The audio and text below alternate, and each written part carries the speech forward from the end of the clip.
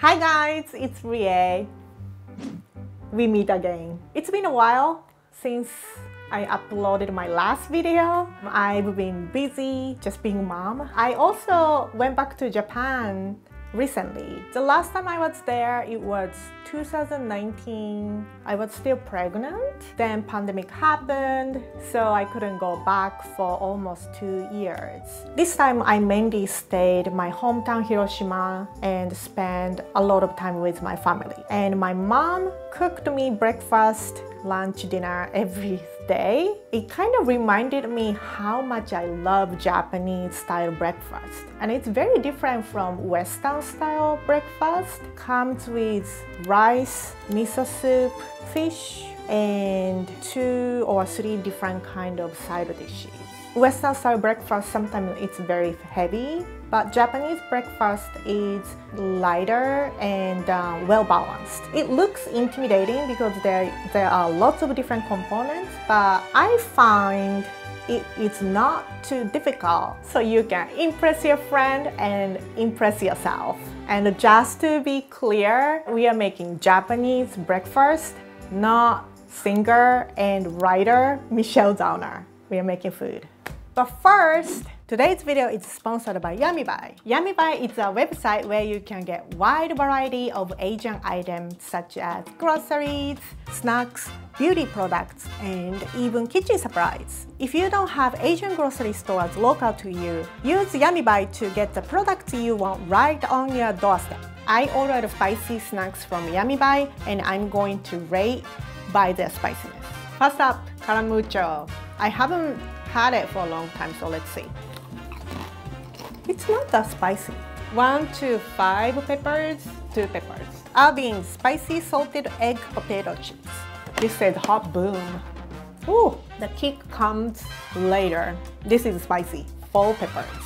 Spicy tteokbokki snack. The shape kind of looks like a pasta, rigatoni pasta. It's sweet. It's delicious, but it's not spicy. 1, spiciness. Mian Kam Lays. It's very limey, not too spicy though. I will give 2.5 peppers for this. For new users, use code RIE10 to get $10 off when you spend $10. If you are already a user, use code RIE99 to get $10 off when you spend $99. Thanks again YumiBuy for sponsoring this video. So, we are going to make miso soup first. To make miso soup, you have to make dashi. I feel like dashi is almost like a primer when you're painting. You use primer so real paint color shines. Dashi doesn't have a lot of flavor by itself, but if you use with miso, it kind of shines. And we are going to make awase dashi. We are going to use kombu and katsuobushi. When you make kombu dashi, you just put doesn't fit. You put a piece of kombu in cold water and just extract umami. You can leave it as little as 30 minutes or you can leave it overnight. If you want to do quicker way, you can just heat it up. Alright, the kombu has been soaked in cold water about 30 to 40 minutes. I'm going to turn up the heat and I'm going to bring it to a simmer. If you boil kombu in a high heat, it gets a little bit slimy. Don't boil when you are using kombu. Look how big it became. I feel like it's expanded twice as big. Or am I just exaggerating? It looks big to me. Ooh.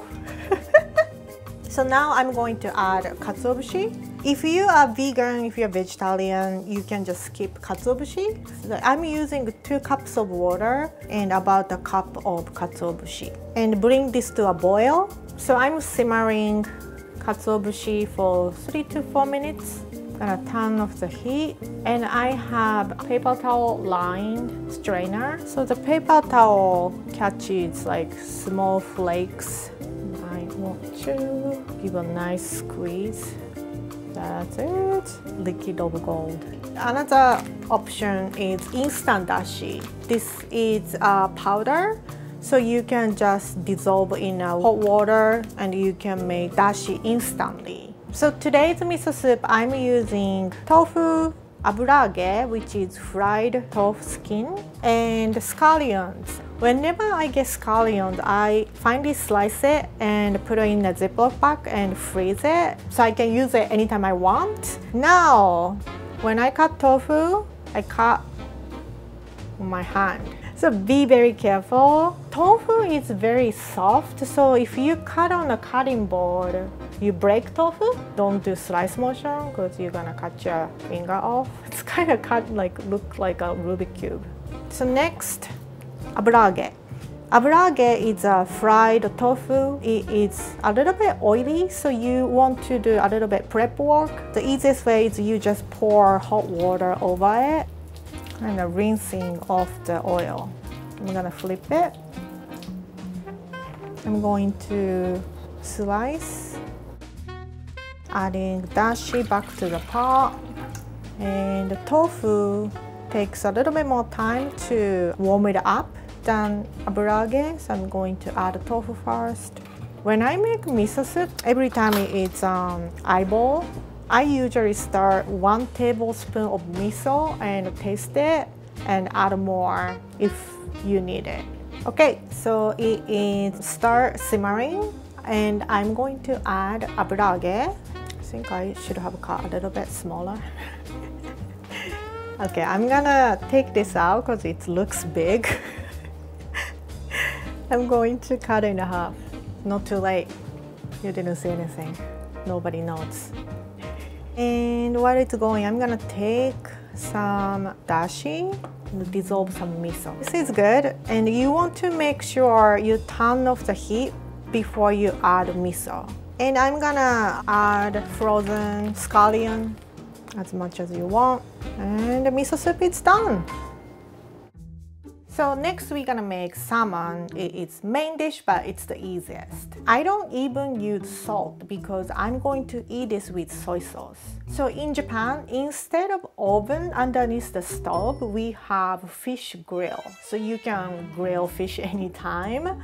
But I live in LA, so I set my oven to 400 degrees.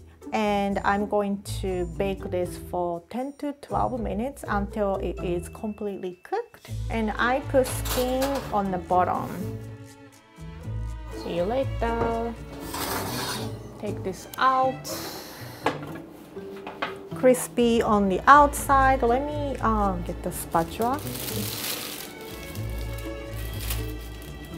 Crispy skin. Nice. Now I'm making tsukemono. Tsukemono is Japanese pickle, and there are a bunch of different kinds of tsukemono. You can use different vegetables like cucumber, cabbage, and hakusai, like Chinese cabbage. I think Andrew always do this. Put the ingredients like eye level. I find eggplant is more quicker than the other vegetable, so let's do this. And just cut them in a bite size. So I'm going to sprinkle. It's not baking, so just enough salt. And you leave mix it, leave around 5 minutes so you can kind of squeeze easy. Let's go. I'm gonna leave 5 minutes. Eggplant has been salty for 30 minutes. Oh, you already see the water, eggplant sweat. And I'm going to squeeze more moisture. New eggplant contains so much water.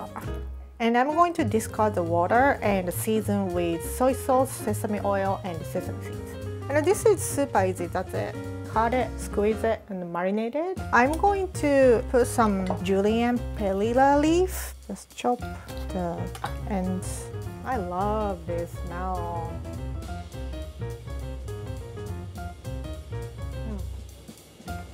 Nice, very refreshing summer type of food.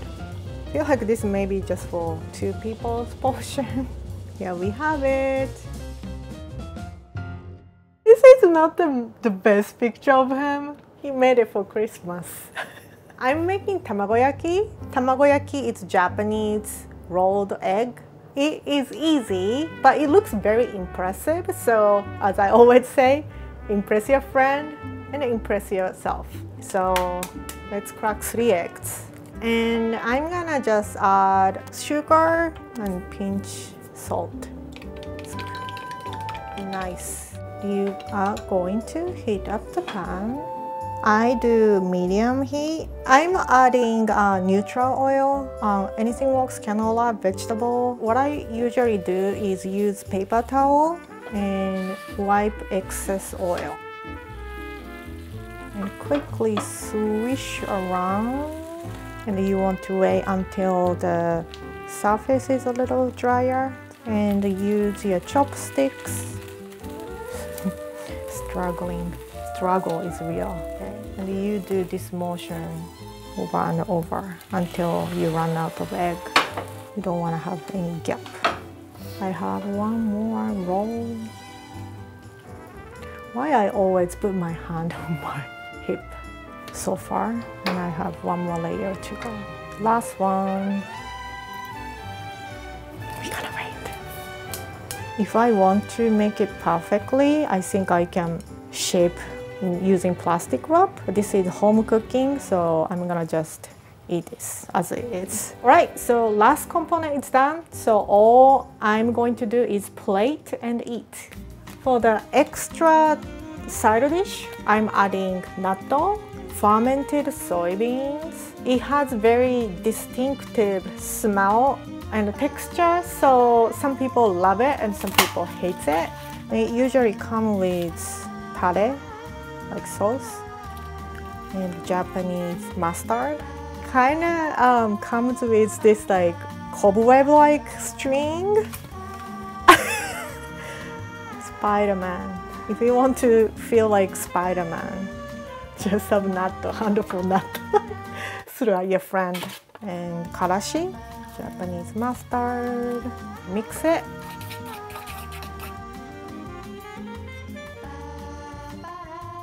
Look at this feast! So this is totally you can eat for lunch or dinner. Very well balanced Japanese dinner. That is gonna be my band's name. Itadakimasu.